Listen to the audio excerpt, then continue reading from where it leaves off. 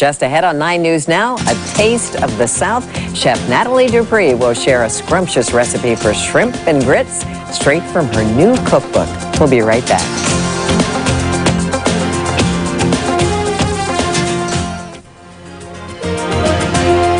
All right, grits have long been a center Southern cooking staple, and now there's an entire cookbook dedicated to the Southern staple. It's called Nathalie Dupree's Shrimp and Grits. Nathalie Dupree's here with us now. You can see her book there, and of course we're going to have a link to her website and all her information on our website in a moment.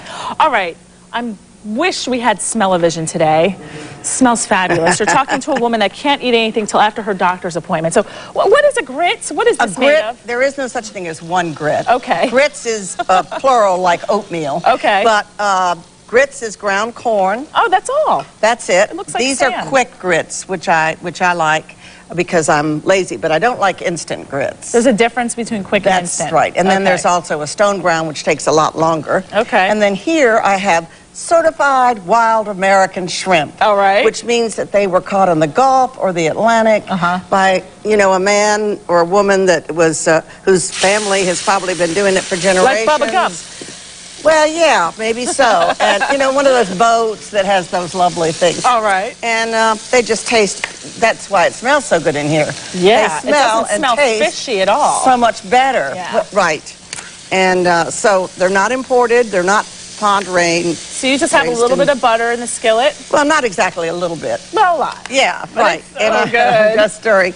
And then you just cook the shrimp until they turn pink. Okay. This is the traditional, what we call breakfast shrimp, because people used to go out and catch shrimp in the morning. Right. And then have it poured over their grits and have the grits cooking.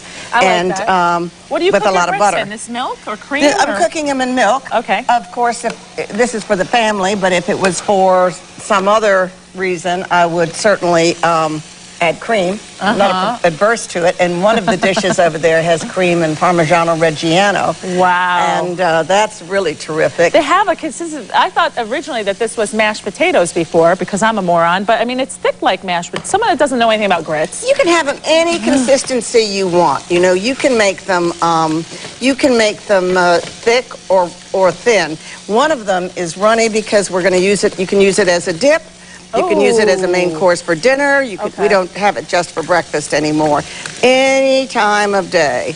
Aren't those beautiful? They look great. Let me I'm dying to try some. Reach over you and pour this on top of my grits. Oh. And that's breakfast, lunch, or dinner. You see how easy it is? Yes. And you can have serve that with fresh herbs if you want to or whatever. And here's my grits. Okay, the grits take how long if they're not instant? And they're About just 6 minutes. So I'm just going to keep stirring. You've seen it over there. Yeah. And they'll eventually, is it like pudding? It thickens as it cools? It's like a tapioca or something like that. Okay. It thickens it thickens in the pot, but it also thickens as it cools. Now tell me about your book. You have recipes centered all around grits? All around shrimp and grits. We have a few desserts with like peaches and things like that in there when you use it like maybe tapioca or something. Okay. But by and large, it's shrimp and grits, which is very popular all over the coast. Okay. And all over for people that really love American shrimp. Now, you are from Virginia. We have to point that out. Well, I grew up right near here, but I grew up when you could ride a bicycle on Shirley Highway.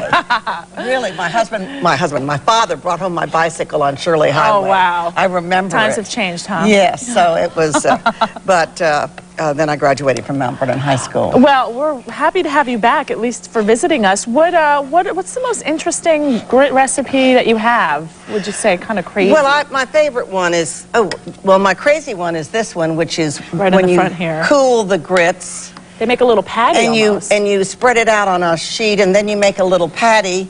You cut out little rounds or little triangles or something, and you can make a sandwich, and then top it with, once again, that beautiful wild American shrimp. Love it. And hello. I've joined you, yes. Andres over here now. Some bacon and tomatoes, and it's a little hors d'oeuvre. Or it's really, all of this is really kind of to get those of you that don't know nothing about grits and grit seafood. Well, I thought I knew something about grits, but I never heard of grits as a dip. Oh, yes. You can put your tortilla chips into it. You will not believe it. I've got Parmigiano Reggiano in there, and in better days, I add spinach. Well, yes. If you know where your spinach is coming from, then you can still add the spinach. I've been watching you for years on television. Yes. Natalie was there before the Food Network became famous, cooking. How did you get started? Someone came to me and asked me to do a television. I used to be on CBS on that little 5-minute tip. And then someone came to me and asked me to do a public television show, and so I was writing a book, and so I did. I didn't know what I was doing, but I loved it, and I've always believed in going live to tape. You've done very well not knowing what you're doing, Natalie. I do want to stress again, you have a choice. Buy local in everything. We've learned that, but buy certified wild American shrimp. Well, we're going to taste this. Andrea will taste it when we come right back. And we'll be checking it with Wall Street, correct? Yes, we will. I'll have a look at Wall Street, and Kim's going to have a look at the 7-day forecast. So stick around. It's 9:50, coming up on 9:53. Here we go.